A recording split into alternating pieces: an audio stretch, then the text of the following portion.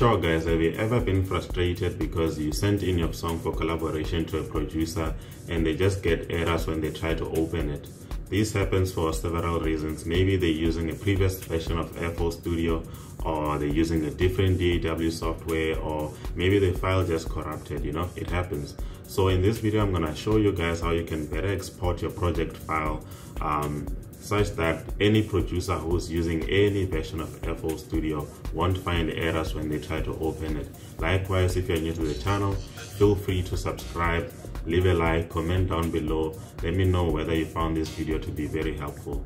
Otherwise, let's get into the business. So as you can see, I have two windows of FL Studio open here. This one is just an empty one to demonstrate to you how efficient the way we will export is. So this is my project file that I will be intending to send to a producer at a certain point. Let me just play it for you guys so you can hear how it sounds.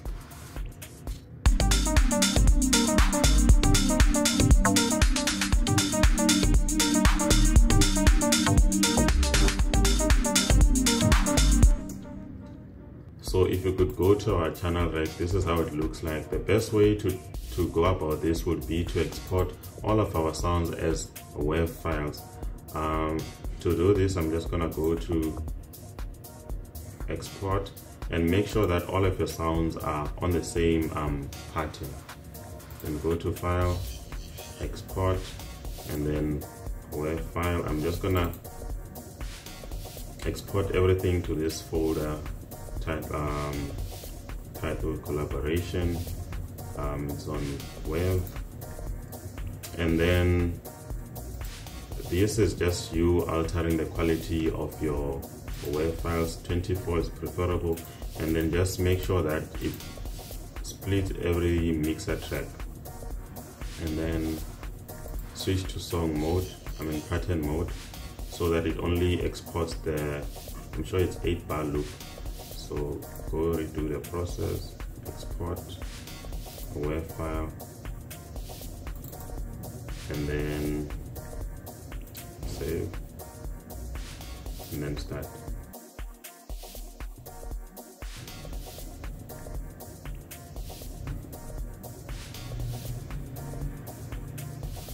So now let's go to our empty FL Studio template, select a BPM 118.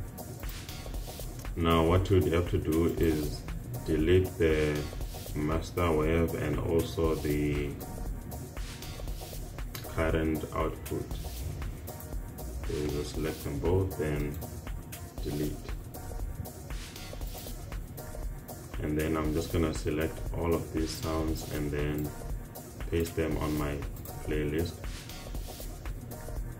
So as you can see, it just exported everything into my empty template, and I can just easily duplicate all of these sounds, and there I have my project file.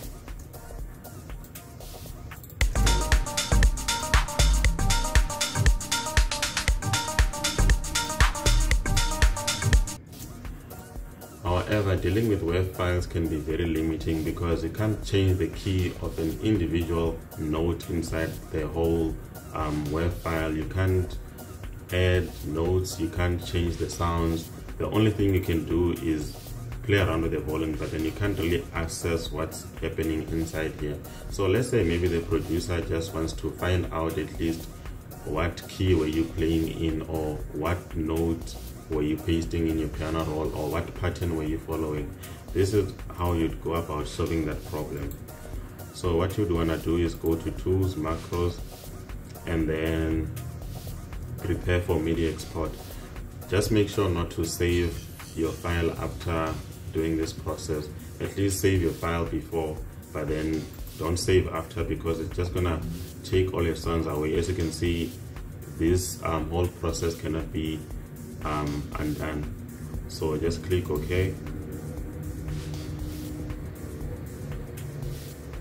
Now it's gonna change all your sounds to MIDI. If I press play, you won't hear any sound.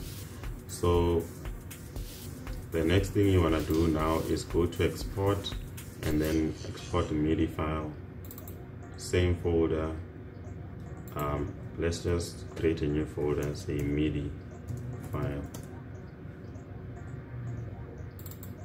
then save, and then start.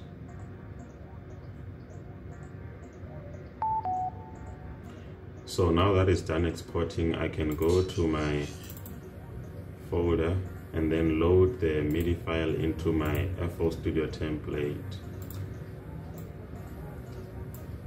And then it's gonna pop up this dialog and it's gonna ask you which channels to import, and then select all tracks, accept. What this is gonna do is gonna import all of the notes that were used on the original track into the sampler. But then let's say maybe you wanna work on the individual notes, maybe a pad. So let's just load a pad.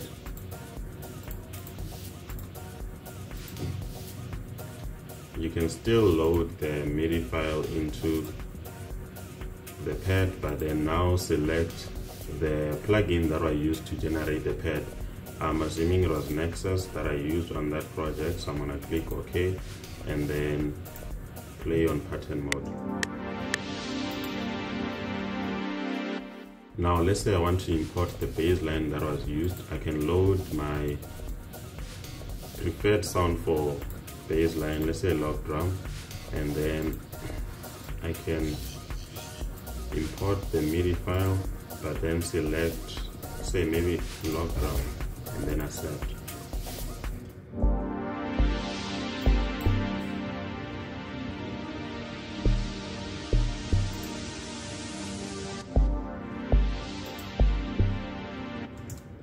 So this way the producer can easily alter the notes, change the sound, and do actually anything with your project file without encountering any sort of errors. So that'll be it for today's video, and I hope you guys found this very helpful.